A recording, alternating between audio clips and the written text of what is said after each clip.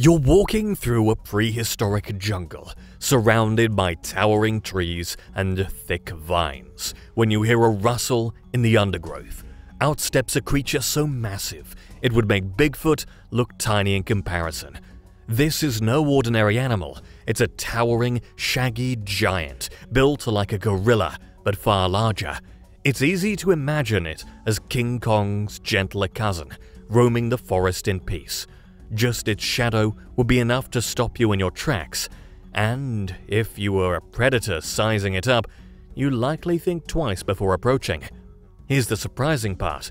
This wasn't a rampaging monster out of a movie. Far from it. This colossal creature, despite its size, was a peaceful herbivore. It spent its days foraging for fruits, bamboo, and other plants, much like a prehistoric vegan. Even so, with a height of about 10 feet or 3 meters and weighing over 1,200 pounds or 544 kilograms, it was one of the most awe-inspiring animals ever to walk the earth. This is Gigantopithecus, the largest ape ever known. Think of it as a supersized version of today's orangutan. Gigantopithecus lived in the dense tropical forests of Southeast Asia several million years ago, at a time when jungles were thriving with life. Exactly speaking, this extinct genus of ape inhabited southern China from 2 million to approximately 300,000 to 200,000 years ago, during the early to middle Pleistocene epoch. It was the undisputed king of its environment, not because it hunted or fought for dominance, but because its sheer size ensured it had few natural threats.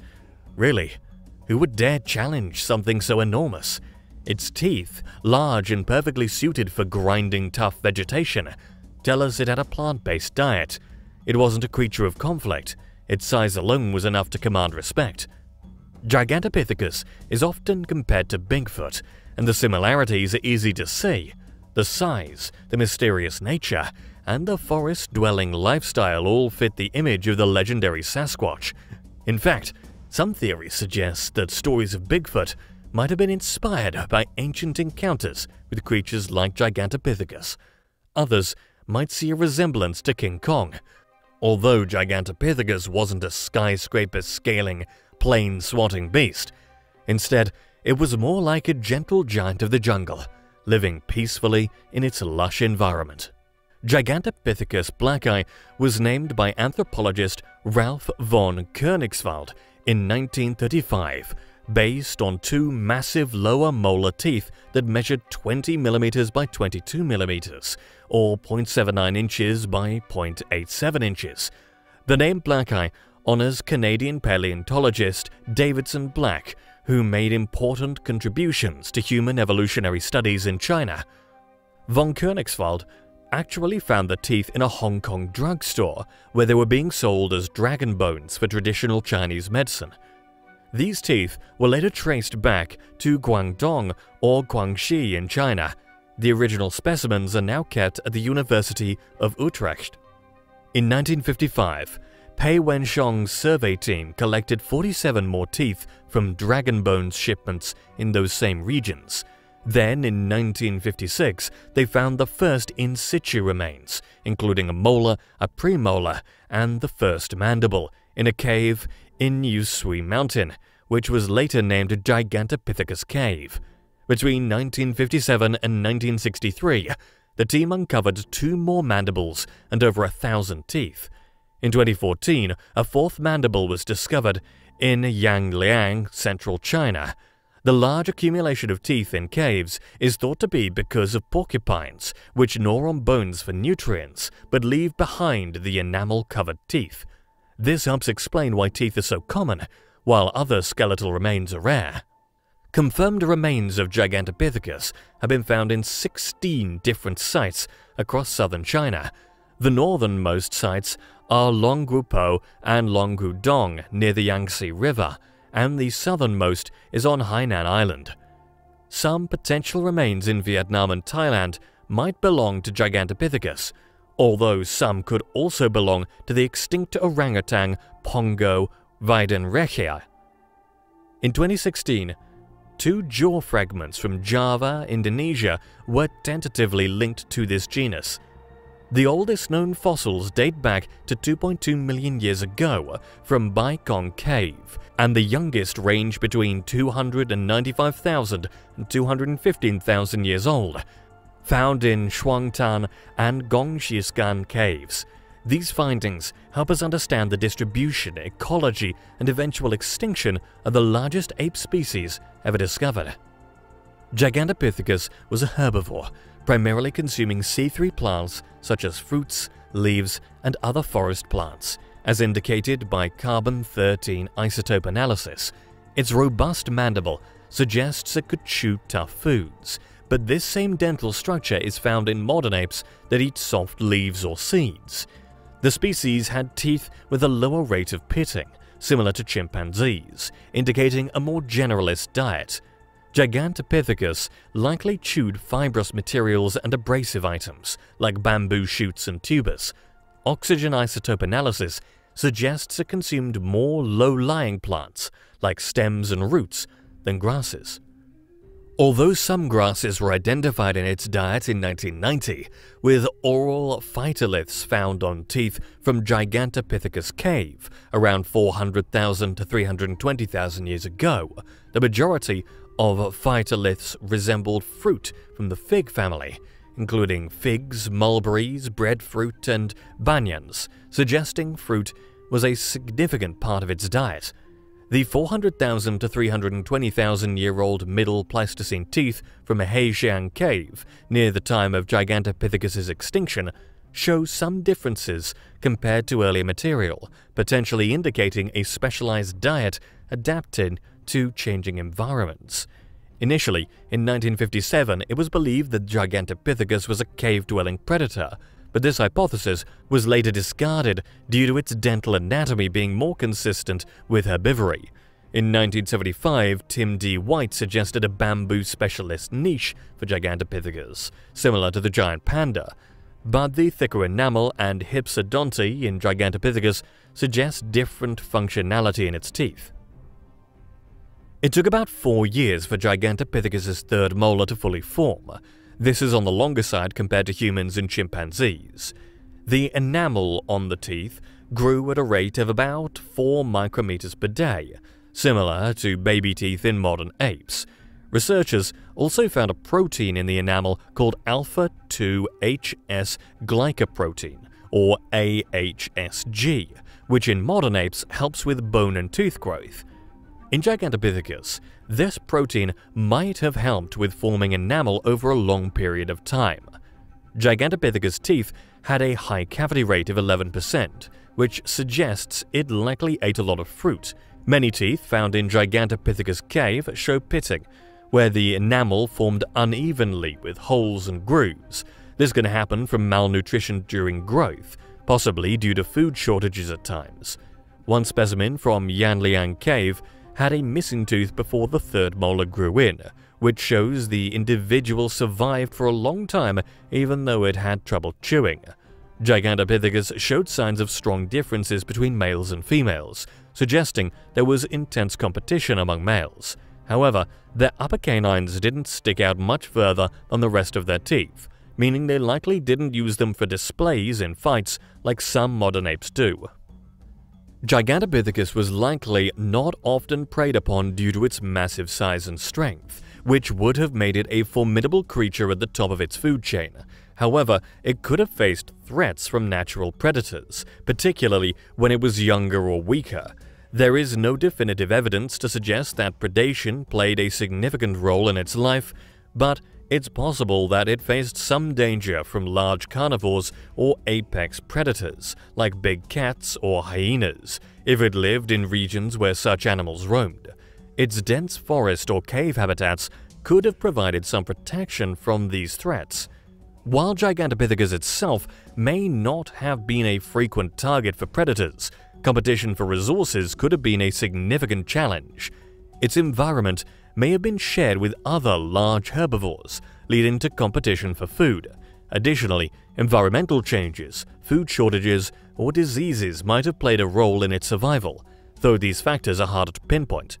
Although there is no direct evidence that humans hunted Gigantopithecus, early humans like Homo erectus may have interacted with or competed with it for resources. While Gigantopithecus was likely too large and powerful to be preyed upon easily, humans could have indirectly affected its ability to thrive through competition for food, habitat, or other resources. Gigantopithecus was a massive, extinct primate that lived millions of years ago in Asia. Some individuals grew up to 10 feet tall and weighed over 1,000 pounds. This herbivore likely lived in dense forests, feeding on bamboo, fruit, and leaves. In contrast, the Yeti is a mythical creature from Himalayan folklore, often depicted as a large, ape-like being. Despite numerous stories, there is no scientific evidence to support the Yeti's existence, and it remains a figure of legend.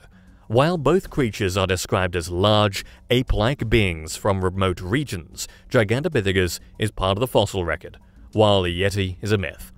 Some speculate that Yeti sightings could be misinterpretations of Gigantopithecus remains or relic populations, but this is purely speculative.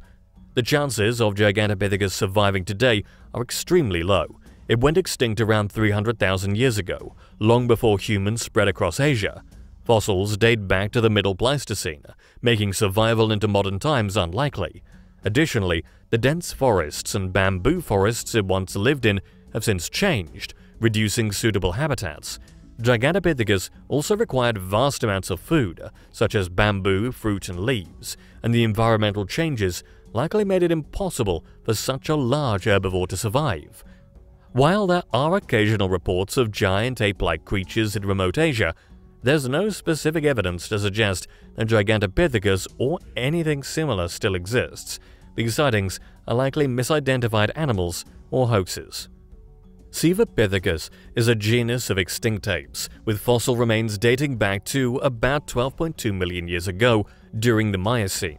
These fossils have been discovered in the Sivalik Hills of the Indian subcontinent and in Kutch.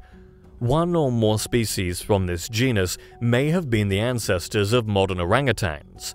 Some early finds were initially given separate names, such as Ouranopithecus, Rama's ape, and Gamarraptor, Brahma's ape, and were thought to potentially be human ancestors. The first incomplete Sivapithecus specimens were found in northern India in the late 19th century. In 1932, a discovery in Nepal was named Ouranopithecus, with G. Edward Lewis proposing that its jaw resembled a more human-like structure.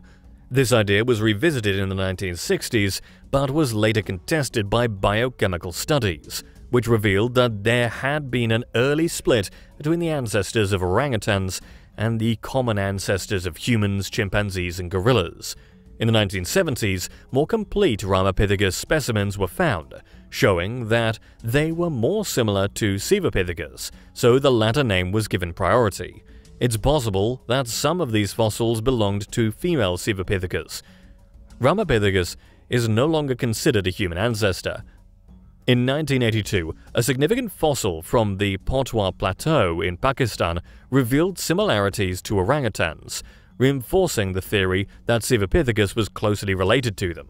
In 2011, an upper jawbone of Sivapithecus, dating back to 10.8 million years ago, was discovered in Gujarat, India, extending its known range. However, the species remains unidentified. Sivapithecus had an approximate body length of 1.5 meters or 5 feet, similar in size to a modern orangutan. While it resembled a chimpanzee in many respects, its face was more similar to that of an orangutan. Its body proportions and wrist structure suggest that it spent significant time both on the ground and in trees. With large canine teeth and robust molars, Sivapithecus likely consumed tough foods, such as seeds and savanna grasses. Fossils of the jaw and partial skull exhibit features similar to orangutans, including a concave face, large zygomatic arches, widely spaced eyes, a smooth nasal floor, and enlarged central incisors. However, some researchers, such as Yawalak Chaimani and colleagues in 2003, have pointed out that Sivapithecus's dental features and postcranial skeleton do not fully support the theory of a close relationship with orangutans, and therefore the affinities between the two remain uncertain. Ouranopithecus is an extinct genus of Eurasian great apes with two species, Ouranopithecus macedoniensis from Greece 9.6 to 8.7 million years ago, and Ouranopithecus turcayi from Turkey 8.7 to 7.4 million years ago. Initially, Ouranopithecus was thought to be the same as Gigantopithecus and part of the genus Sivapithecus. However, further research disproved this. Based on its dental and facial anatomy, Ouranopithecus may be related to the Pongeinae, though some suggest it could be an early ancestor of humans. This theory remains controversial, as its features are not enough to confirm a close link to humans. In 1984, some paleontologists placed Gigantopithecus and Ouranopithecus in the same genus, but later findings confirmed they were distinct species. In 1997, Ouranopithecus macedoniensis was reclassified as Gigantopithecus macedoniensis. However, the discovery of O. turcayi solidified Ouranopithecus as a separate genus. A 2017 study supported the idea that Gigantopithecus is more closely related to humans, while Ouranopithecus retains clear ape-like traits. As a result, the two genera remain distinct. Researchers led by paleoanthropologist Debbie Westerway and her team analyzed hundreds of teeth and a few jawbone fragments found in caves in southern China's Guangxi province. They measured the radioactive decay of elements like uranium in the teeth and bones. That let them calculate how much time had passed since these giant apes were alive. But they didn't stop there. They also analyzed cave deposits like pollen and sediments to piece together what the environment looked like back when Gigantopithecus was still roaming around. Turns out, starting about 2.3 million years ago, the landscape was a mix of forests and grasslands, prime real estate for these plant-loving giants. Life was good, and they had plenty of food to thrive on. Fast forward to their extinction window, somewhere between 295,000 and 215,000 years ago, and things took a sharp turn. The climate started getting a lot less predictable, seasons became harsher, plant communities shifted, and the lush forests began breaking up into more open environments. Not exactly ideal for a creature built to munch on soft forest foods like fruit and bamboo. Here's where it gets even more interesting. The researchers studied the patterns in the fossilized teeth and spotted signs of chronic stress. This stress likely came from food shortages as their favorite plants became harder to find. Gigantopithecus just couldn't keep up with the changing environment. In contrast, orangutans, its modern relatives, showed remarkable flexibility, adapting their diet and behavior to survive in the face of similar challenges. In the end, Gigantopithecus's inability to roll with the punches sealed its fate. The researchers put it bluntly. Ultimately, its struggle to adapt led to the extinction of the greatest primate to ever inhabit the Earth. And for those wondering if humans might have had a hand in this, like hunting them or competing for resources, the researchers say no. There's no evidence that early humans had anything to do with the downfall of Gigantopithecus. Its extinction seems to have been all about the environment and the great ape's inability to adapt fast enough.